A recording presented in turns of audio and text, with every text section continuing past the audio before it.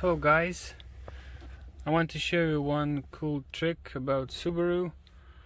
If you have a problem with your car and you have a check engine sign like this and you don't know what is the problem, there's an easy way to find out what is the code of the fault.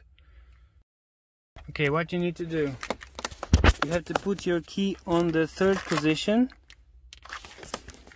then switch your light on and press the odometer button 4 times. All this you have to do very quickly.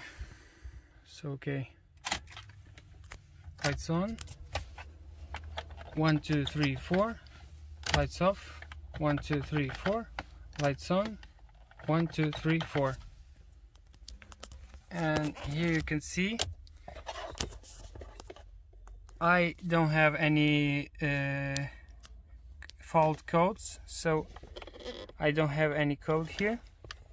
And switching on this button you can see other codes.